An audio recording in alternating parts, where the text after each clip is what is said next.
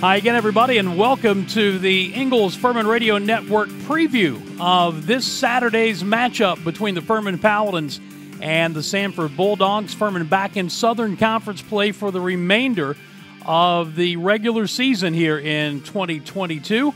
And it begins with the first home game since September the 1st, the opener against North Greenville. I'm Dan Scott, the voice of the Paladins, looking forward to joining you as always from the booth with David Cobb, Marcus McMorris, and Tom Van Hoy as we will bring you the call of the game on Saturday afternoon. It is a game that, if the weather forecast holds true, is going to be marked by wind and rain. The residual effects from Hurricane Ian, which has had such devastating effects on the folks down in the Gulf Coast of Florida especially. So our thoughts and prayers continue to be with them and anybody, anywhere who's been affected by this. The good news is, from our standpoint, somewhat selfishly, Friday is supposed to be the day that we have the worst of the rain and the wind. Saturday, there's supposed to still be some, but it's not supposed to be quite as bad. I will tell you up front that if you are planning to come to campus, and we still hope you're going to be here because it's family weekend, because of the wind that is in the forecast for Saturday, they have made the decision that there will be no tents allowed anywhere on campus. So the tailgating, the other tents that are normally outside, the student tents on the hillside, all of that will be removed for this game because of the potential for some still high gusting winds from time to time. So if you're coming to campus, please keep that in mind, that no tents will be allowed this weekend. Hopefully things are back to normal when we return home in a couple of weeks, but that's something that we thought that we needed to pass along to you as we get this thing underway. Furman, of course, coming off of a 24-19 win at Charleston Southern last week, a game that was a lot closer than many people thought, and a game that I think probably in the long run is going to end up being a good thing for Furman, because in talking with a couple of the coaches, talking with some of the players, and Wyatt Hughes, the offensive lineman, even mentioned it in the press conference on Monday after the game, that the team was a little bit mentally flat and thought to a certain degree that maybe they were just going to roll in against a winless Charleston Southern team and roll up a big win and get out of town, and that certainly did not happen. Had to really buckle down, especially in the second half. Finally got the running game going. Jace Wilson coming off the bench and playing well in place of the injured Tyler Huff, and the Paladins get the win 24-19. So as you flash forward to this one, you've got a Samford team that's also 3-1. They're ranked in the top 25 of both polls that we pay attention to at the FCS level. The Paladins are still right on the outside looking in the receiving votes category. So a win in this one today really serves a big purpose for both of these teams. It is kind of a win that would establish Samford as a legitimate top 25 team. It would get Furman, no doubt, into the top 25 after 2 weeks ago beating then number 18 ETSU. So this is a big game. Of course, you're talking about a league game and wanting to control your own destiny as far as the FCS playoffs, not going into a situation where you don't win the conference, get the auto bid, and have to put yourself in the hands, your fate in the hands of a group of people, as we like to say, that go behind closed doors and call themselves a committee. So you want to win this outright. A win for Furman, of course, would get them at 2-0 on the season in the league. We take a look at the Southern Conference standings right now. The Paladins, Chattanooga, Mercer, and this Samford club all 1-0 in the league. Citadel 1-1.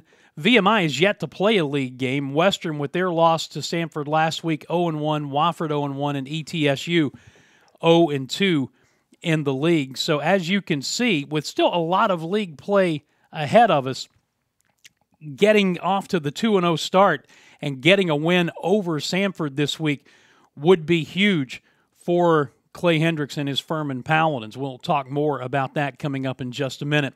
The series history, 25th meeting between these teams. Furman has a 13-11 all-time lead and has won each of the last three. You can see there, including both of the games that were played in the calendar year of 2021, the spring season, which of course ended in overtime here at Paladin Stadium, forcing a fumble and recovering it to seal that victory. And then last year, the 41-34 win down in Birmingham, where Samford scored late to kind of close that margin up a little bit.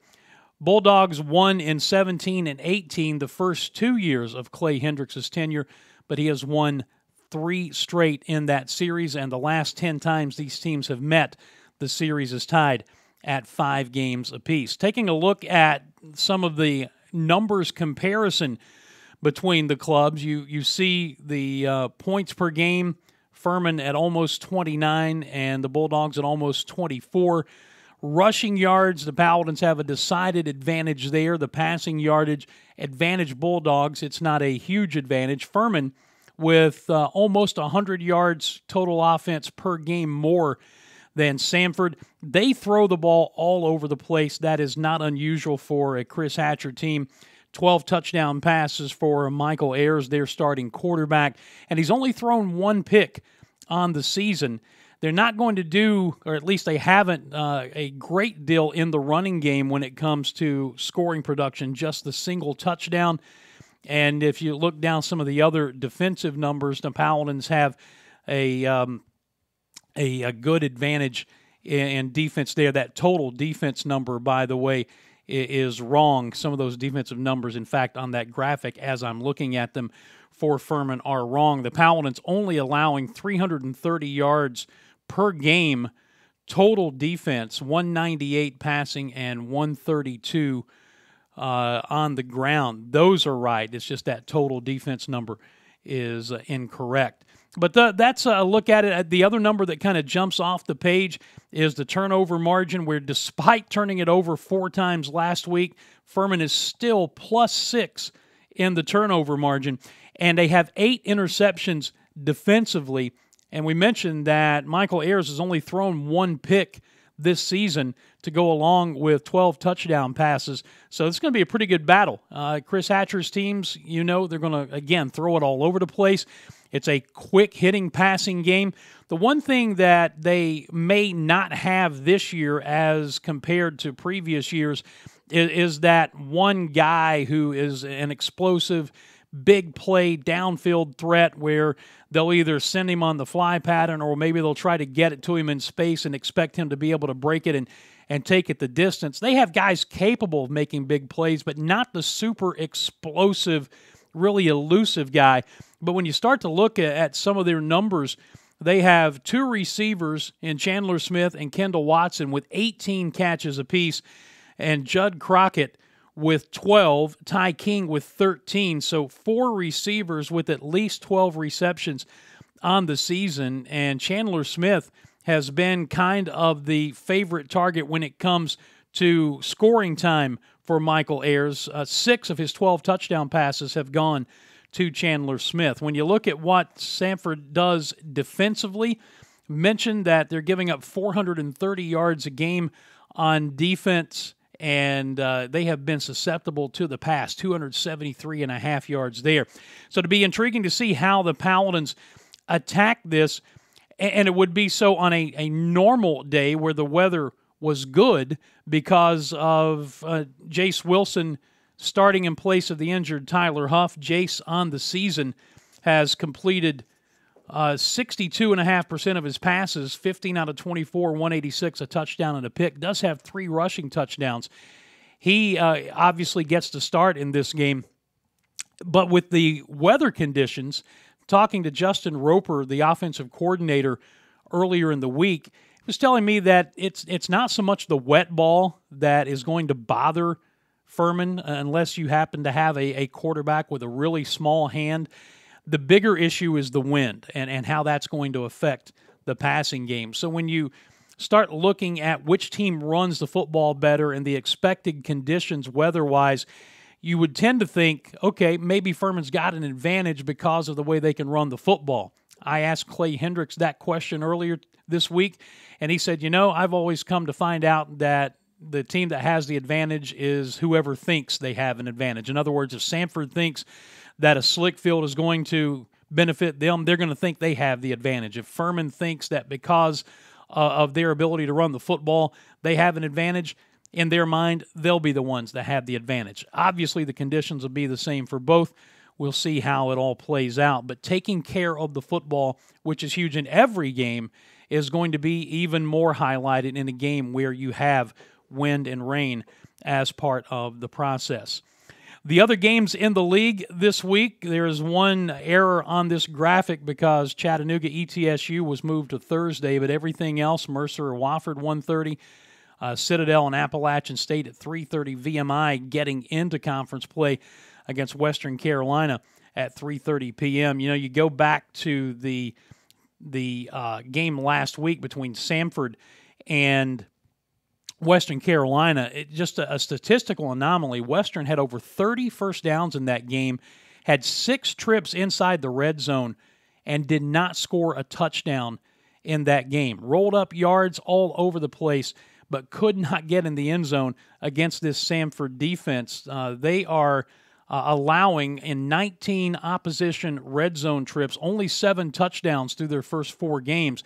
But again, inside those numbers, Western Carolina alone was 0 for 6. The Furman defense, on the other hand, from a red zone standpoint, has only allowed 9 red zone trips all season long through 4 games to the opposition, and 5 of those were against Clemson, who went 5 for 5. Opponents are 8 out of 9, 7 out of 9 in scoring touchdowns, but just 2 red zone trips on average per game allowed by this Furman defense, and again, 5 of those were against Clemson. The thing that Dwayne Vaughn and I talked about prior to the game this week was cleaning up the execution that has allowed 3 big plays in the last 2 games. A 75-yard touchdown pass against ETSU, the 97-yard touchdown pass against Charleston Southern last week, and then the 82-yard run that set up a field goal for the Buccaneers last week. So looking at film, talking about what they can do to execute better and clean those things up, that's been kind of the focus. Outside of that, this defense continues to play very, very well. We've talked about the depth on the defensive side.